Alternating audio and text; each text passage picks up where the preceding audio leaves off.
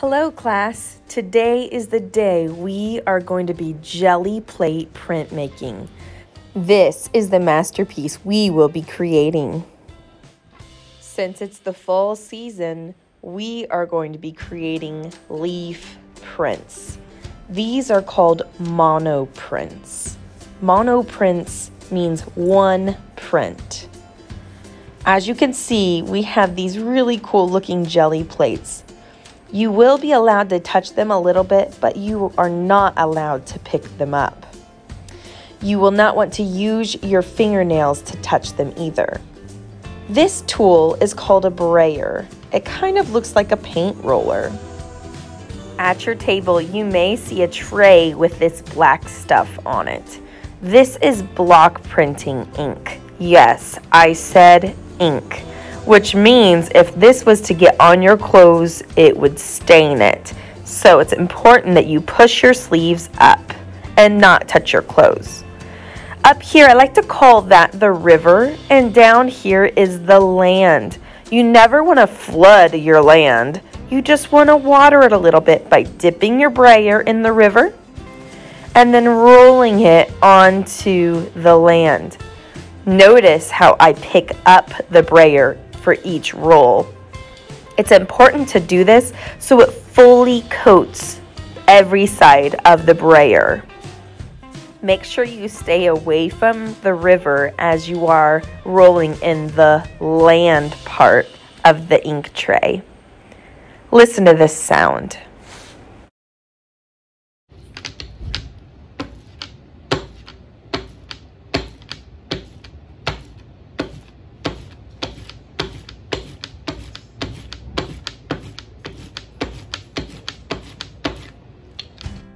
Did you hear the stickiness? That tells you that you're ready to start rolling onto your jelly plate. Notice that I'm going in different directions to fully coat the jelly plate. You do not want to put too much ink onto the jelly plate or your print will not turn out correctly. The next step that you're going to do is you're going to use these leaves and place them onto the jelly plate.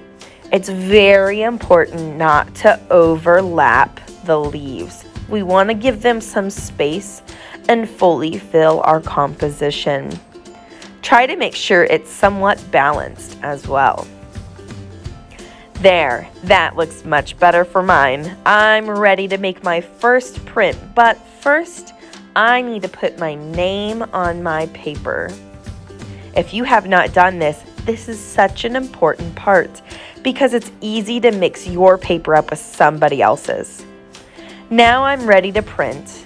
When you are printing, you hold down with one hand and rub with the other hand. You never want to pound the paper. Look at that print. Print number 1 is complete. We're ready to move on to what I like to call the ghost print. Ooh. We are going to remove those leaves and then with a second paper, print again. Notice that I did not add more ink to my jelly plate. Wow, look at that ghost print. What an amazing masterpiece. We need to keep both of these pages. All right, now we're ready to draw our pumpkin with our oil pastels. Hopefully you have picked out a print from one of your ghost prints that you would like to use for this project. I would like for you to use a pencil to draw just in case you make a mistake and need to erase. This video is going to appear to be very long, but I'm going to keep it in real time because there's so much I want you to see. So we're going to begin by staying within the frame of your print and we're drawing like a giant hill. I started to notice that you can't really see this, so let me switch to oil pastel. You keep using your pencil though. Okay, so let's do this again. Now that you can see what I'm drawing, I'm using a black oil pastel, you're using a pencil, and we're gonna draw like this pickle shape. All right, I know what you're thinking. Mrs. LaFrenz, this is not a pumpkin. And you're right, it's a piece of a pumpkin. So we're going to draw each bump individually. And so the second bump is going to be taller than the first centered one. That way we can add the little stump area where the vine was connected to the pumpkin. We're going to mimic that same thing on the opposite side. Notice how they both curve inward. This one just kind of fell off the edge, but notice how I just stop drawing when it falls out of frame. Now that we have this step completed, we're ready to draw the stump. Watch carefully how I do this. I'm going to start on one side of the pumpkin, and it's going to be like a ramp that I draw, but they're not going to meet together. So there's my first ramp, and then I'm going to leave like a gap, as if like a bike was to have to ramp and jump the gap. But now we're going to put a little oval shape in there to make it look like the vine was snipped off. It gives it that three-dimensional look. To complete the pumpkin, we need to add 2 little bumps in the background. That is the view of the back side of the pumpkin. And now we're ready to start coloring with the oil pastels. You will want to trace your pencil lines with either a black or dark brown oil pastel. Once you have completed that step, we're going to begin coloring with an orange oil pastel. This is just like you would color in a coloring book. Just be careful with the edges of the pumpkin. You cannot color side to side all the way across the pumpkin, because the oil pastel would smudge. As you can see, I am just filling the areas of the pumpkin fully with the orange oil pastel. Just be careful with those lines that you traced earlier. Like I said, they can smudge pretty easily. I will give you this time to color your picture as I am also coloring mine.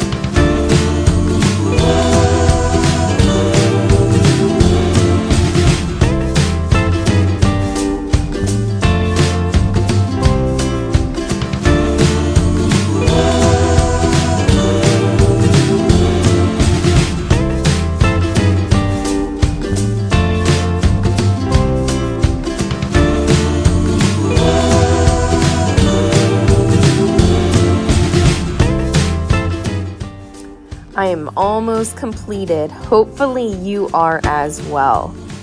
The next step that we are going to do is using a yellow oil pastel to add a highlight to our picture. Be careful not to rub your hand too hard on your picture so that it does not smudge the oil pastel. You can lightly brush some of those little pieces off. As I started working on this, I was noticing that yellow wasn't popping out much. And maybe you're thinking of the best solution, and I had decided that I would use a white oil pastel to brighten those areas first, then go back in with my yellow. That's just going to lighten the area so that the yellow will pop out easier. These areas are going to be on the top pieces of the pumpkin where the sun may be hitting them. We're not going to do it on the bottom half of the pumpkin.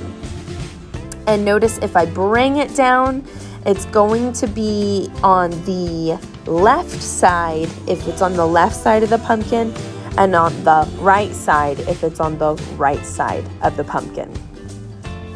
Once you get those areas brightened up, you can take your yellow oil pastel and blend that in. Look how smooth these go together. I'll let you do this step as I'm working.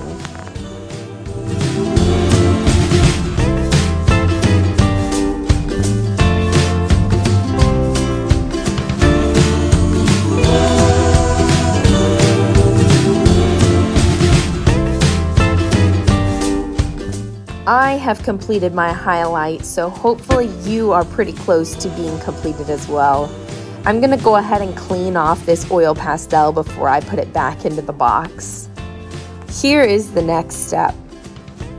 We're going to take the brown oil pastels, and this is going to be adding the shadow areas where the sun maybe isn't as bright on the pumpkin.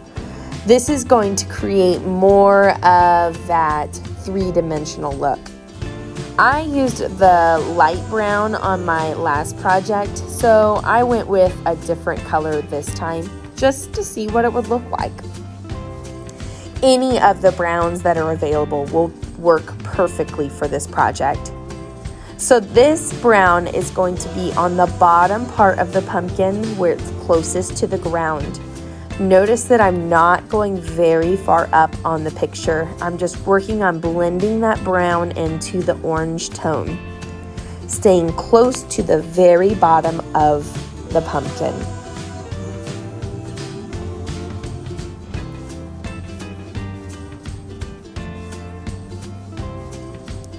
Once you complete that step, we can then go further into adding this depth to our pumpkin.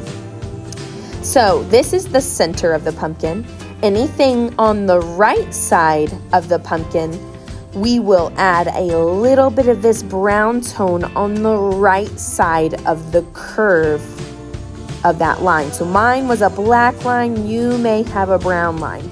So if it's on the right side of the pumpkin, you will color on the right side. If it's on the left side of the pumpkin, you would color on the left side of the line. Hopefully that makes sense. Raise your hand if you are a little confused, or ask your art teacher in training to clarify more. I would be happy to help you as long as you have already asked your art teacher in training for assistance. I'm also using the oil pastel to blend that line that I had drawn into the pumpkin so it looks a little bit more smooth. Oil pastels kind of remind me of paint, how well they blend together.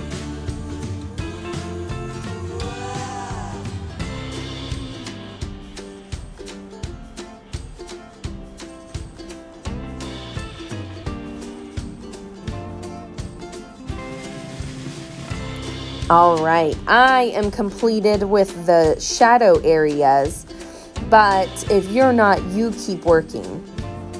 I noticed I had missed a few spots on the top of my pumpkin and wanted to fill those in. You can also do the same if you miss those. Just keep in mind, if it's towards the top, it should be with the yellow oil pastel. If it's towards the bottom, it should be with your darker brown oil pastel. All right, I think I'm ready to move on.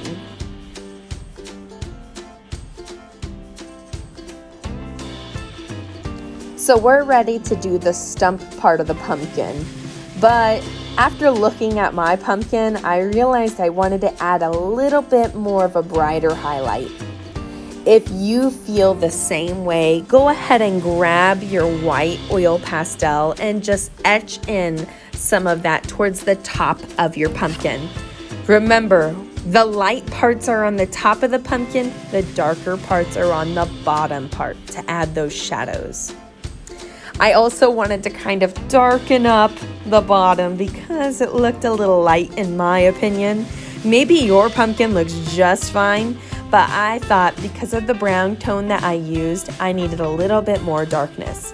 So you could use the dark brown or the black oil pastel, but if you already used the dark brown or the black oil pastel, you're probably good to go. All right, I'm gonna go ahead and use this dark brown for the stem here because I think I used the lighter brown on my previous project and I like to make it look a little different. So just like a coloring book, you're just going to color within the lines as neatly as you possibly can using that good craftsmanship. Remember, craftsmanship is the quality of design and work shown with something made by hand. Once that part is filled in, we're going to add in a little bit of highlights. We're going to use that white oil pastel again. And we're going to mix in a little yellow, or you could even mix in a little green. So beginning first with that white oil pastel, I'm just kind of adding a little bit of highlight and texture to the stump. There's no right or wrong way to do this. It's just to add some other color to it other than just this flat brown color. So let me show you what it would look like if I used the yellow. And then I'll also show you what it looks like with the green. And maybe you want to include both, which is what I ended up doing, and I thought it turned it out pretty good. So there we go. I really like the way this turned out. Now I'm ready to move on. This is pretty good looking to me, but I want to add some vines. It always gives it that really nice extra touch to it. And I like to use a green oil pastel for that. Now I used kind of the army type green, that olive green color, but this time I'm going to mix it up a little bit and do the other tone of green because I want the pictures to look a little bit different.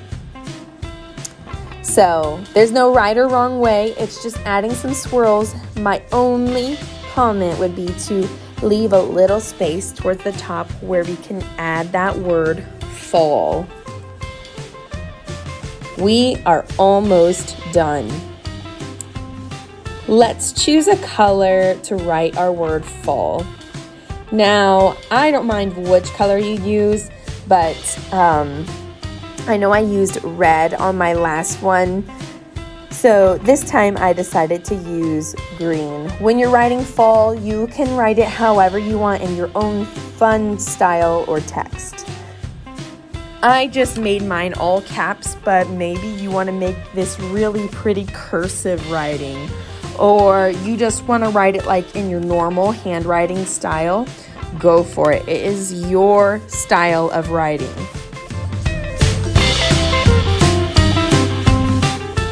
Once you have completed this step, your project is complete. We're ready to clean up our area and make sure those oil pastels get placed back into the appropriate areas. You all know how picky I can be about keeping those oil pastels nicely organized. It's also going to keep them really clean and fresh for the next group to use. So, using a white color pencil, if your picture was very dark printed, mine was lightly printed, so I decided I needed to use a Sharpie. So if yours is lightly printed like mine, maybe use a Sharpie. If yours is dark printed, you would use the white oil pastel. Once this is completed, go ahead and give them to me and we will get them matted and hung up and put on Artsonia. Awesome job. I hope you loved this project as much as I love this project.